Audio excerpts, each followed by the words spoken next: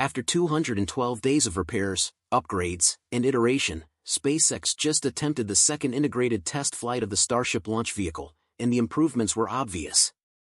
The last flight was on April 20th earlier this year and ended with a bang after a few issues with the launch pad, engines, internal fires, etc. This time around, we saw a very different result from engine ignition all the way to an eventual explosion. With this test complete, SpaceX now has a lot of work ahead of them as they find out exactly what went wrong and launch the next Starship prototype. Here I'll go more in depth into what happened on the second flight test, where the issues arose, what to expect in the near future. Keep watching and find out in today's episode. Hello everyone, welcome back to another episode of my channel. With just 1 minute left until launch and the sunrise in the background, all the Raptor engines were chilled, the rock was filled with around 10 million pounds of propellant, and it prepared to start up its engines. As the clock hit T40 seconds, there was a plan to hold for a few minutes as teams checked each system, along with ensuring no civilian boats were within the restricted launch area. Despite SpaceX having around 15 minutes of time to hold, it only took around 2 minutes before the clock resumed counting down. As the clock hit close to T5 seconds, the water-cooled steel plate began shooting out water in preparation for a liftoff. Then right at T0, all 33 Raptor engines ignited and began blasting the pad. Only around 4 seconds later and Starship was in the air. By T+10 seconds, it had cleared the pad entirely. This was much faster than the first integrated test flight, which was by design. Soon after, the vehicle began accelerating, with all 33 Raptor engines working properly, as indicated by the flight data provided at the bottom. At T+42 seconds, SpaceX switched camera angles, which gave a great view of the bottom of the booster. Here you could see that all 33 Raptor engines were still working without a single engine missing. It's important to point out that on the last Starship integrated test flight, by around 40 seconds in, there were already multiple engines missing. By T+1 minute and 12 seconds, they called out that Starship had reached max Q, which is the moment of peak mechanical stress on the rocket. At that point, Starship was traveling around 1,500 kilometers an hour and close to 15 kilometers high. These numbers continue to increase over the next minute or so before the biggest milestone and main goal of this mission, stage separation.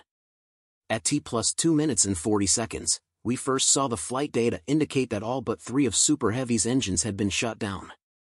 Just seconds later, Mission Control called out that booster engine cutoff had occurred. You could see the bottom of Super Heavy go from a bright light to a dim point. In a T+2 minutes and 48 seconds, the upper stage engine ignited, creating massive ripples in the atmosphere. Just a second later, and the upper stage successfully disconnected from the booster. Right away, Super Heavy began its flip in preparation for a return to the ground.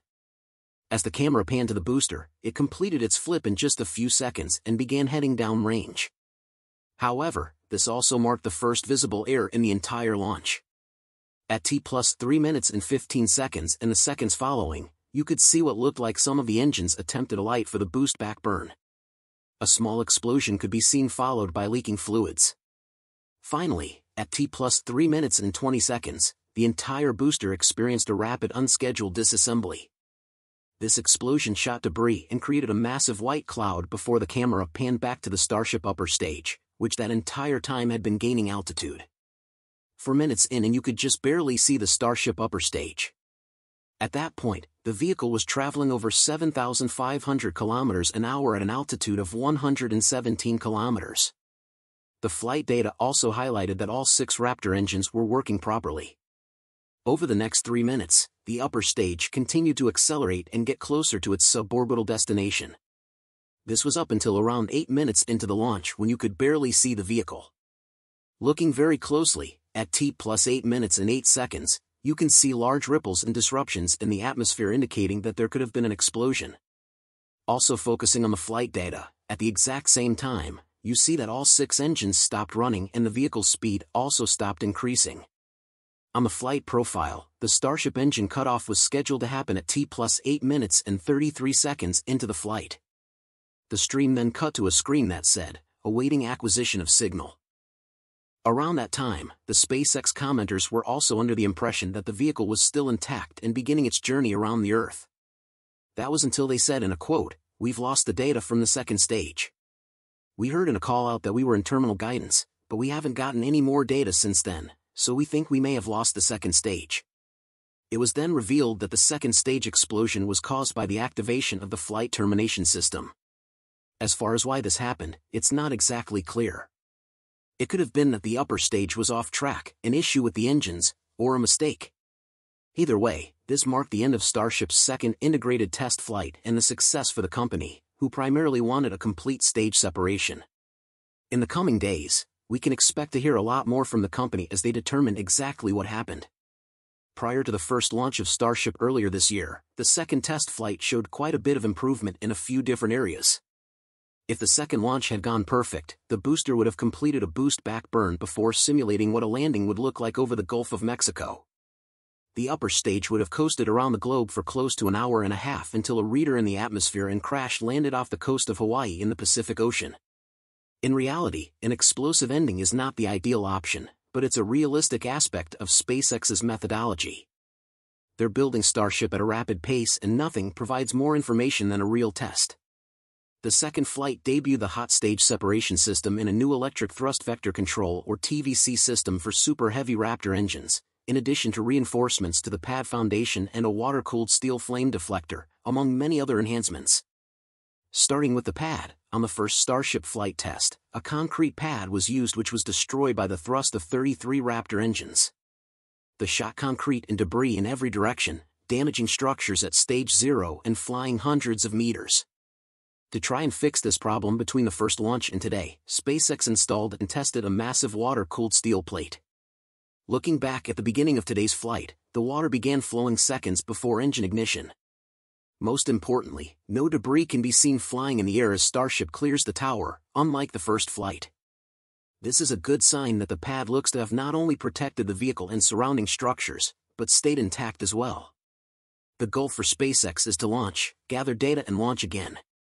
The state of the pad and various infrastructure at stage 0 plays a big role in how fast the company can prepare and launch again. Another change that looks to have done a great job was a new electric thrust vector control system for the Super Heavy Raptor engines. During the first flight, there were a few issues that stuck out as the main reasons for failure. The Raptor engines, for example, experienced multiple problems throughout the test. Multiple engines were disabled during the launch sequence and even more failed during the flight.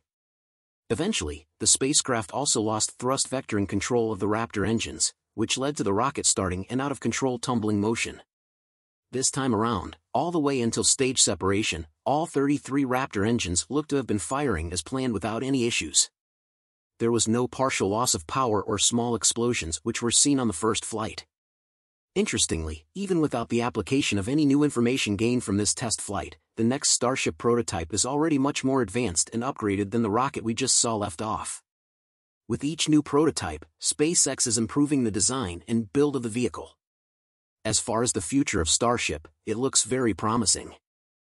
What a stunning spectacle of the SpaceX Starship and Super Heavy IFT-2 soaring into the sky. All 33 engines blazed in harmony and hey, no debris storms this time. The hot staging was a masterful fusion of art and science, creating a breathtaking melody. Sure, Ship 25 didn't make it back from space, but that's part of the process. Test, fail, improve, repeat until perfection. This is the way. Kudos to the SpaceX team. Alright, let's get more in-depth about this historic flight. As the clock paused at 40 seconds, SpaceX managers checked an issue in Starship's upper stage before giving it the final go. At 8 a.m. Eastern Time, the Super Heavy's 33 Raptor engines roared to life, blasting a fiery plume and shaking the ground at SpaceX's Boca Chica launch site on the Texas coast. The 33 engines seemed to perform flawlessly, pushing the rocket through Max Q, the most stressful part of the ascent. Then, the Super Heavy booster separated from the Starship upper stage, marking a major milestone that was missed in April. So far, today has been incredibly successful, even with the rut of the Super Heavy booster. Kate Tice, SpaceX's quality engineer on the company's webcast. At about 2.5 minutes after roaring to life and bolting off the launch pad, the Super Heavy booster expended most of its fuel, prompting the Starship spacecraft to fire its own engines and break away. SpaceX aims to send the spacecraft to near-orbital velocities. Orbital velocities typically around 17,500 miles per hour, which roughly translates to about 28,000 kilometers per hour.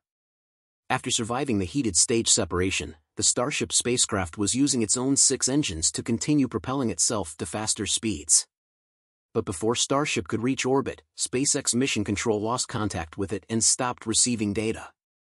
At about 12 minutes into the flight, SpaceX triggered the automated flight termination system, meaning they had to abort and make the second stage undergo RUD as well. So we think we may have lost the second stage. John Inspiraker just said on the broadcast, he says, they believe that an automated detonation had occurred. This wrapped your engines on Starship and it headed away. Everything really looked good. What we do believe right now is that the automated flight termination system on second stage appears to have triggered very late in the burn as we were headed downrange out over the Gulf of Mexico, said John Inspiraker, SpaceX's principal integration engineer, during the live broadcast today. If Starship had successfully flown, it would have reached an altitude of about 146 miles. They planned splashdown at around 830 Central off the coast of Kauai, Hawaii.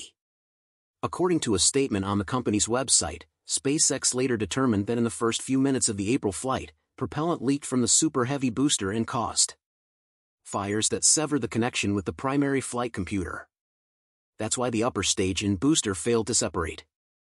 SpaceX concluded, engineers lost control of the vehicle and had to abort, blowing the rocket up with the flight termination system. In any case, this is still a huge success for SpaceX. Congratulations to the entire SpaceX team on an exciting second integrated flight test of Starship. Starship successfully lifted off under the power of all 33 Raptor engines on the Super Heavy booster and made it through stage separation. CEO Elon Musk also congratulated his team on X. Additionally, Bill Nelson said, congrats to the teams who made progress on today's flight test. Spaceflight is a bold adventure demanding a can-do spirit and daring innovation. Today's test is an opportunity to learn, then fly again. Together, NASA and SpaceX will return humanity to the Moon, Mars, and beyond. We'll see you in the next video. Thanks for watching. By the way, are you familiar Tok Philippines app? Tok is a delivery service app designed to connect more people by delivering items door to door. For more information, download the Tok app, here down below.